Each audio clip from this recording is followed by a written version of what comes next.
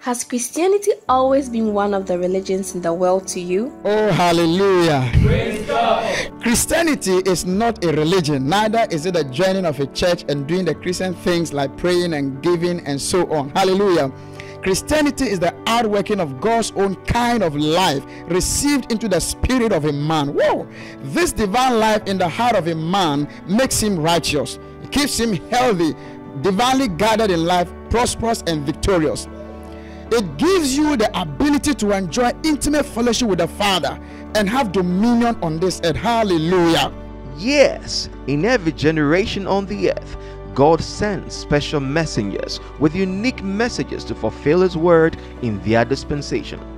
Whether through the Emancipator, church services, special conferences like the New Creation Conference, or the Good Life Devotion, carefully listen, watch and read the message of life and of the divinity of the church ministered by Dr. David Bindan, as ordained by God in the scriptures to mature the body of Christ into the full measure of the stature of Christ. Dr. David Bindan, taking us on our journey in Christ into sinlessness, sicklessness, deathlessness, lacklessness, and leaving us manifested sons of God to the glory of our Father. Hallelujah. Join Dr. David Bindan on the Good Life Devotion every Monday to Friday on this channel and receive truth that will usher you into the divine life experience of sinless holiness, incorruptible health, deathlessness, and reigning in life as a son of God in the full measure of the stature of Christ.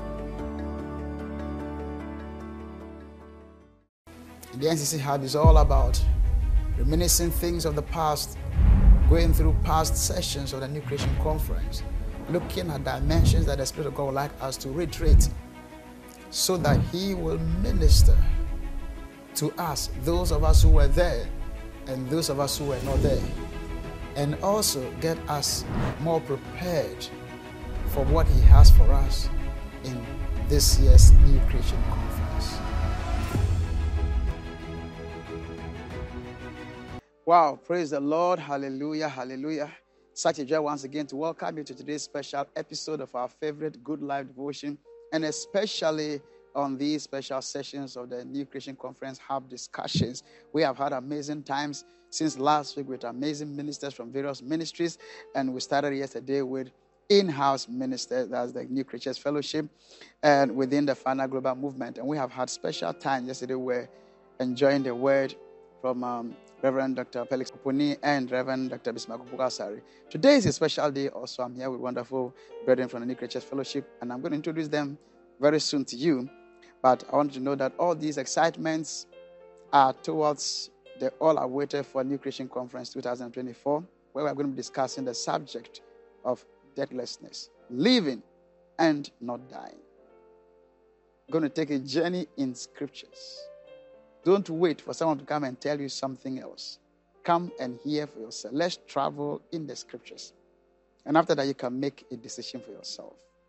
So on the 14th, the 15th of November, all roads are leading to the Accra International Conference Center, 5:30 p.m. each evening. And on the 15th, 8:30 a.m. in the morning, ministers, church leaders will be expected to be there, the same venue, for a special fellowship of ministers. It has been awesome. We just began this week looking at a brief review of previous New Creation conferences. And yesterday, we did take a look at the 2016 New Creation Conference, and we were blessed. We're going to do the same thing today as we move on to the New Creation Conference 2017. And, of course, time will not permit us to finish the whole thing. But we feasted on over 2 days. We can't summarize it in 30 minutes and give you everything. But we are going to give you what the Spirit of God wants you to hear now.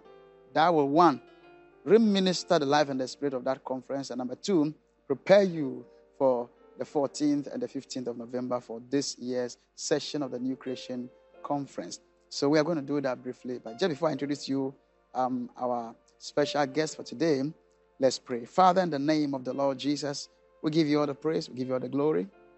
We honor you for your love for the world. We thank you especially for giving us this portion of the work in your vineyard to bring to the whole world, and especially today sitting on the Good Life Devotion. We give you praise in Jesus' name. Amen. Hallelujah. So today, I'm here with another pair of special ministers in the New Creatures Fellowship, and I'd like them to introduce themselves to you. So I'll begin with the one on my immediate right. Apostle, kindly introduce yourself to us.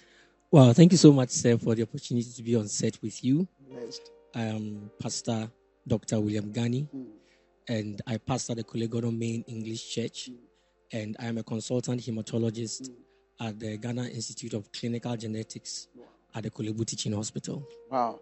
Thank you so much, Pastor Gani, for coming. We are glad to see you. Thank you, sir. You can see smiles already. All right, on my immediate left, Apostle, kindly introduce yourself. Thank you so much, Papa, for this great opportunity. You're blessed. I am Pastor Dr. Faisal Ajay. I pastor the Indigenous Assembly of the New Creatures Fellowship, and I'm a consultant orthopedic surgeon at the Trauma and Orthopedics Department of the Kolebu Teaching Hospital. Wow. Thank you so much, Apostle, for coming. Just before we start, you are a consultant surgeon, right? And you are handling an indigenous church. That's the Chi and the Gan church. How does it go with you there? Thank you so much for the opportunity. You know, as far as we are concerned, I mean, before God, every soul is a soul.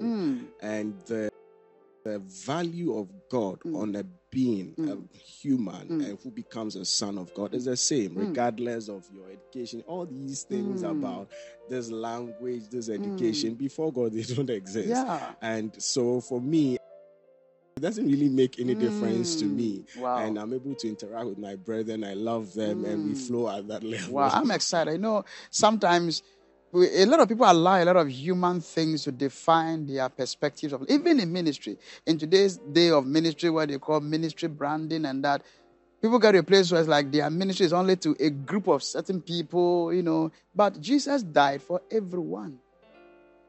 Yes, predominantly, depending on how you are raised and the calling, you reach a group of people. But we must do everything to let the message of God go down to everyone that came on this earth, because everyone is so special. Wow, that was just the appetizer for today's session. Good. We started a New Creation Conference in 2016, and we moved forward to 2017. What did we talk about that day? I mean, we usually have 2 days, right? So you're going to start us from day one. What did we discuss? And I mean, what the Spirit of God is leading you to help us remember and refresh in on the first day of New Creation Conference 2017. Well, thank you, sir, for the opportunity. Maybe adding on to the appetizer before I come to the main thing. You know, that is how the New Creation Conference is. The New Creation Conference is for everyone. The message may sound high, but you'll be amazed at the simplicity with which the message is delivered, even though with so much power. All right. So the New Creation Conference is for everyone. So don't take yourself out of it. Wow. So, and I'm excited about that because, you know, we have brethren coming from Pasa and Dambai and other places. And I was amazed to discover that some of these brethren don't even understand English. And yet, when we finish NCC and you interact with them, it's amazing how the Spirit works. It's the atmosphere in there and the ministry of the Spirit, like you said. And that's why we always inspire you to be there. You know, we always say that the venue is like an oven. Just being there alone. And you see, before God and before sons of God, there is no limitation. Language, just being in that atmosphere, in that presence alone is more than enough for transformation. So you may be sitting there and so I don't understand English and all that. If you come, it's amazing. One time I interacted with somebody from Pastor, I was shocked. The person doesn't understand English, but the summary of what the person said, you could see that the Spirit really ministered to this person. Amazing. So this thing is a ministry of life and spirit, and it is not language bad. Not at all. It is heart needed. If your heart is in it, God will minister to you. Wow. So now you can flow concerning 2017. So 2017 was awesome. We looked at the orientation to the New Creation message. And you made us understand that, I mean, the New Creation message is not something that is being preached to sound, high or anything of that sort, but it's actually biblical. And it's actually the message that the body of Christ needs now. Because Jesus is not coming for a feeble church. Jesus is not coming for a baby church. Jesus is not coming for a weak church. It is stated categorically in the scripture. Jesus is coming for a glorious church. A church that is united in their faith, fully expressing the divine nature. And it is the message of the new creation that will bring the church there. But then we need the right orientation. Because if not, you end up producing very high-sounding people who are vitally ineffective. And that's why we need the right orientation for the new creation message. And now, see, not to cut you short, before we come to why that orientation is important, you made a statement that requires digging into. You said the Bible specified which church Jesus is coming for. And it is the new creation message that will get the church there. Now, somebody may think, oh, because that is the message you preach, you are trying to make it more important than something else. How true is that statement? What is your basis? Why are you saying that it is a new creation message that will make the church arrive at where it ought to be for the coming of our Lord? Anybody? Thank you, Papa. So maybe, with your permission, let's read a scripture, okay, Ephesians chapter 5. Ephesians chapter 5, verse number 25. Okay. And we'll read into 26. It says, husbands, love your wives, even as Christ also loved the church and gave himself for it. Why? Verse 26. That he might sanctify and cleanse it with the washing of water by the word. And then in 27, he says that he might present it to himself a glorious church, not having spot or wrinkle or any such thing, but that it should be holy and without blemish. So God or Jesus is going to present to himself a church that is glorious, a church that is without wrinkle, a church that is without any spot. In other words, and glory is the essence of God. So if he's presenting to himself a glorious church, he's presenting to himself a church that is him. And it takes the message of the new creature to know that we are not just human beings who have been polished, but we are sons of God who carry in us the very nature of God. It is this message that brings us into the realization of this glory we are. It won't take any other message. And it is this message that will move the church out of babyhood into maturity, which is what he's going to present to himself. So when we say it is this message, it is founded on scripture. It is not going to take just any message that makes the church feel feeble, weak, and beggarly. That is not the kind of church Jesus is presenting to himself. All right, just before maybe you come in. So in that case, what is the place for maybe another kind of message that is consumable to a babe? Is there a place for such a message? Does that mean that anyone who is not preaching new creation is not preaching the correct message? Well, it's about timing. God does everything according to time. So over the period, the church was born as a baby church, and God is gradually building his church. So God permits messages at certain points in time to take the body of Christ from one point to another. But as everything is rounding up and Jesus is coming, this is the time for this message to actually mature the church, to become the icons of Christ that Jesus is coming for. So, I don't know if you answer this, but you see, it's the truth. There is a place for milk, breast milk for a child's life. There's a place for semi-solids. There's a place for solid food. If even you, the scientists, you tell us that maybe at a certain age, people don't need to consume a lot of milk, adults. But when the person is a child, largely his meal is milk.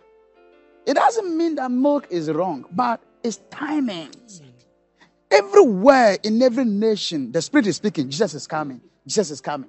But one thing many are not asking is, for who is he coming? Why he is sounding his coming is to draw our attention to get ready.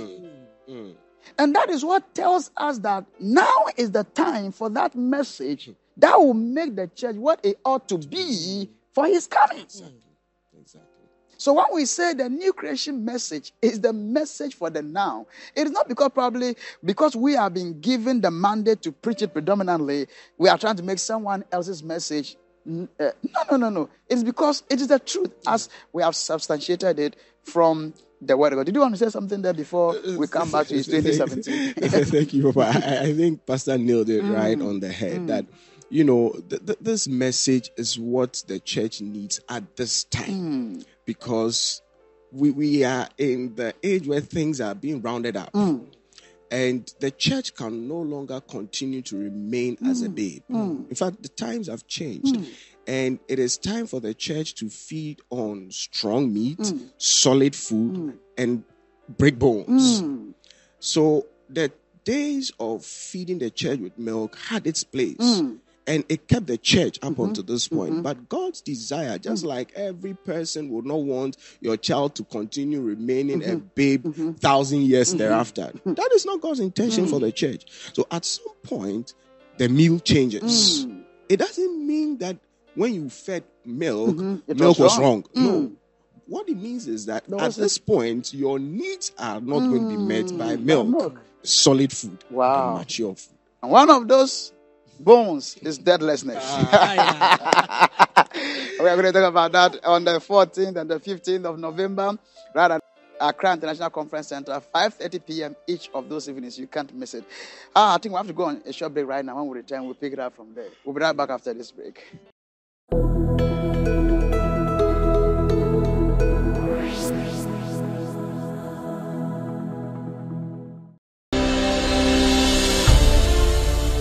This world, whatever does not get challenged does not change. Any state will continue to be that same state until it is challenged. Adam brought death and Jesus dissolved death. But death continues to behave as if it is king, and that will continue until some people challenge it. According to the scriptures, God himself has determined that there will come a time that he will raise a people that will dissolve death on this earth.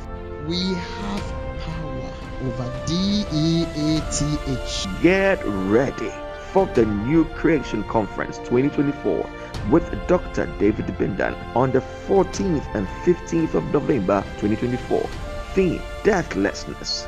Venue: Accra International Conference Center, Accra, Ghana. Time: 5:30 p.m. each evening. New Creation Conference, helping you exhibit the divine life.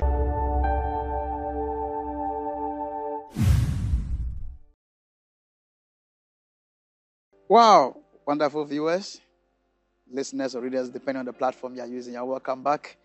And I've been here today having a very amazing time in the studio with amazing sons of God, Pastor Dr. William Kwesigani and Pastor Dr. Fazala J. You're welcome again. Thank you. Welcome again. You were making a statement before I came in about orientation to the new creation message, and that if that is not done, somebody will become high-sounding, yet vitally ineffective. Just before I move on to Pastor Faisal, can you explain to us what you were trying to say by those big English words? All right, sir. Thank you for the opportunity. So, just before there was a father figure who came for one of our services, and I think he said, "I've been watching you on the Good Life Devotion, but yeah, not bro, for now, no shit." It's like sometimes the language we use. So sorry about that. We are trying to bring it down. So, Pastor Gandhi, change it from the high sounding and vitally ineffective and break it down to us. Consumable form.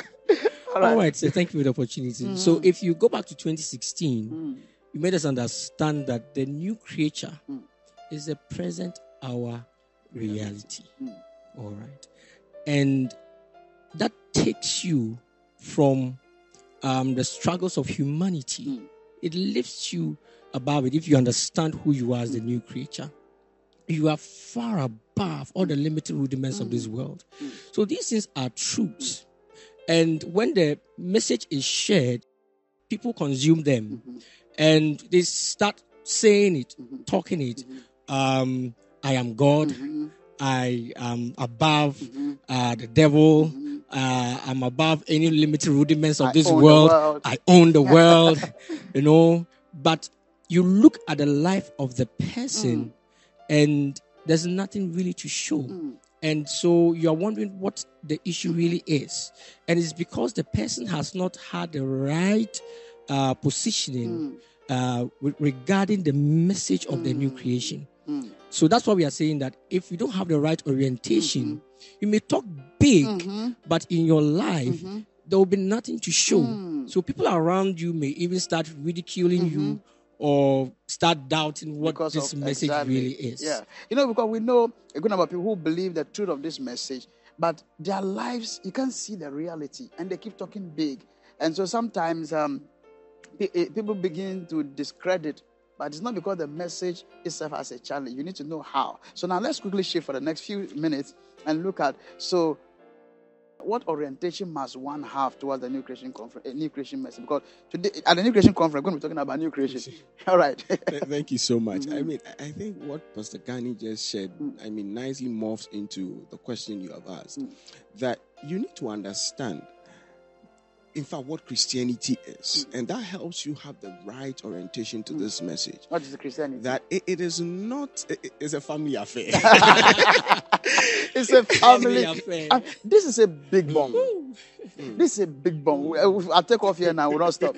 Because see, there's this knowledge of Christianity that says God is God. We are humans. We are nothing. It's not like that. God is God, but He has begotten us into the kind of His kind. And so we are now a family. So ye are no more strangers, but ye are now members of the household of God. The day it dawns on a Christian that I'm not just a human and He is God, but I'm God's son, meaning that I'm begotten of God, I'm of the same family, several things change. It's a family affair. Please flow. Oh, thank you. So, like you said, it is not a relationship between human beings and some big God they can't even have a personal relationship with. No. This is a relationship between God and His sons, His own bona fide sons, living in fellowship with Him. And once you have this orientation, this understanding, it changes your perspective about the New Creation message. That it is not some high-sounding message as people make it, but it is really a discovery of yourself as a son of God. And these things are not strange. It is about, Reverend Opuni shared with us yesterday, it is about nature. And once you understand these things, you understand that the message you are being taught, the message you are learning from the Word of God, it is only telling you about who you really are. And it no longer becomes a struggle. Because human beings do not struggle to discover that they are humans and they can walk, they can do, and live as such. And once you have this orientation that this thing is about God, my Father, and myself in this loving fellowship, it now sets you in the right perspective to understand the message that I'm learning about myself. And not just am I learning about myself, this is who I really am, and I must live like that way. Wow. So you need an orientation. So if probably maybe this is your first time of hearing about New Creation Conference, we inspire you to go to our YouTube channel, look for New Creation Conference 2017. You can get some pieces of the messages there. And learn how to orient yourself so that when you come, you'll be well settled to receive the things that are coming to you. Because if you are not oriented at all, some of the things may sound too high to be real, but they are truth. And they're actually truth about you. And when you start to know that these are truths about me, it changes everything. In fact, our time is up and we've not even delved into the matter. So let me give you 30 seconds to give us some conclusive thoughts. 30 seconds to give us conclusive thoughts, then we'll go. I'll have you back another time this week. All right, Pastor Gani, please flow. Oh, thank you, sir. So if any man be in Christ, he's a new creature. It is true. It is true. It is really true. And to think yourself as a human relating with God is a deception. Say it again. To think of yourself as human relating with God is a deception. That is who? Who is this person? The Christian. The Christian. The born again. The born again. So when you are born again and you still think that you are a human relating with God, it's a deception. Please land. Wow, thank you, sir. So that's why we are inspired, and of course, you inspired us on day 2 to walk in the newness of this life, because you are really new. So you need to walk in the newness of life because you are really new. You want to hear more what Pastor Gani said, go and look for that message, watch it, refresh yourself, and get set as you go into deeper matters. About 30 seconds. Wow, thank you so much. Maybe I'll just round up with what Pastor Gani just shared about walking in the newness of life.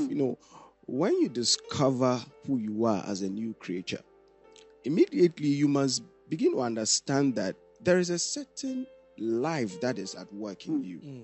In fact, there's a life you have become. And you must begin to live as such. You must begin to shed off what existed before and begin to live in this newness of life. It starts with a certain focus about where you originated from. And these are some of the things you'll be taught at the New Creation Conference. And that is why you are inspired to be there. Because once you begin to live with that consciousness of that origin of your nature, you know that although you are walking on this earth, you are flying high. Hallelujah. This is what the New Creation Conference will do to you. Although you are walking on this earth, you are flying high. What a place and how to live. Like last year we looked at brought into the heavenly dignity. We'll be coming there and your life will never be the same. Wow, our time is up. You've been watching us and you have not yet received Jesus. I have a passionate appeal to you. This thing is not like another religion. There is someone who made this world. He knows you. And when he was bringing you, not as a goat, not as a stone, not as a mountain, but as a human, he had a plan. The plan is that at a point you will receive his life and be begotten to his very kind. How did he make that possible? He sent his son. His very word took upon him the form of a man and came to this world and died and rose again. The death and resurrection were necessary to bring man who was kind of lost back to him. Reconciliation, that has happened. Now the life is available for you to receive. It's everywhere waiting to kind of force its way into you. If you open the gate of your heart and believe. Do you believe Jesus is the Son of God? If you do that, or if you have believed, the life of God has filled you and you're born again. But you need to be conscious of this so that it guides your life. That's why I want to help you make a confession to consolidate that. Say, Jesus, I just received eternal life because I believed that you are the Son of God. I am born again. Yes, we know and we are glad and we congratulate you on being born again. Make sure you get planted in Bible teaching and practicing church and remain in the fellowship of sons and daughters of God till just come. Don't forget to make time on the 14th, the 15th of November and be at the Accra International Conference Center at 5:30 p.m. as we faced in the Word of God this year. I've been here today with esteemed Pastor Dr. Gani and Pastor Dr. Fazal. Thank you for coming. We enjoyed you. We shall have you back within the week to enjoy again. God bless you so much. Yeah, surely I'm going to meet you again in our next episode. But till then, life is good. Enjoy. Thank you for joining today's episode of your favorite Good Life Devotion with Dr. David Bindan. The Good Life Devotion is proudly brought to you by friends and partners of the Final Global Movement. For more information on how to become a partner, call us on 053-444-6907 or log on to our website, finalglobalmovement.org. Become a partner today and contribute to the global spread of God's message for the now. Follow us on our various social media handles and you will be blessed. Don't miss the Good Life Devotion on the channels displayed on your screen at the scheduled times. Till we come your way with the next episode of the Good Life Devotion with Dr. David Bindan. Life is good. Enjoy.